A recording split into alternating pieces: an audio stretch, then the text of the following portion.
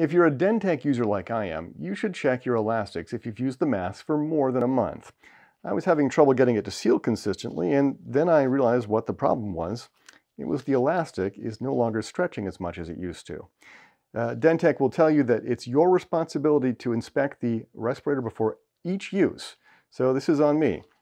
One way I know that it's not working anymore is that it just pulls right out.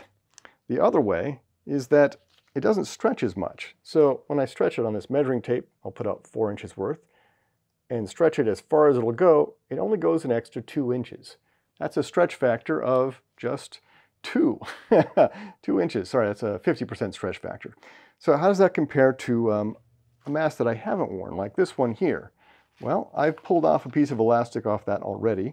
It's a little harder to pull off because it's fresher. This one I'm going to put out to the same measurements, 14, 15, 16, 17, and 18. So a 100% stretch factor. That is a lot stretchier. If you are an industrial user, you're going to need to replace your harness with a new one like this one, which you can get from a vendor of Dentec products. But if you're not an industrial user, you might wind up being cheap like I am and replacing it with some fabric store elastic. But before I do that, I'm going to make sure that it has the factors I need it to have. So I've got this fabric store elastic here, and we're going to check it and check the stretch factor. So 4 inches and 18, 19, 20. So that went a whole extra 6 inches. That gives us a stretch factor of 150. So we're doing pretty good there. In that case, let's talk about whether it has the same amount of tension.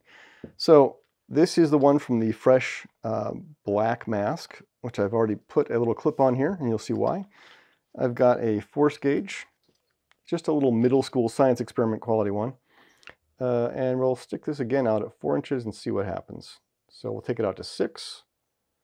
And that is about 700 grams. Now let's take a look at the fabric store version. So here we go. And that's about 4 inches.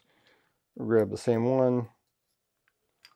And at 6, it's only about it's 500 grams. So it is less, but this is stretchier, which means you can snug it up. So when I take it out to 6 3/4, now we're at 600 grams. So I think this was enough within specs that I can safely use it, but you'll have to do your own determination to see whether it is worth it for you to use it or whether or not you want to buy a new harness from Dentec. This is going to be simpler to do.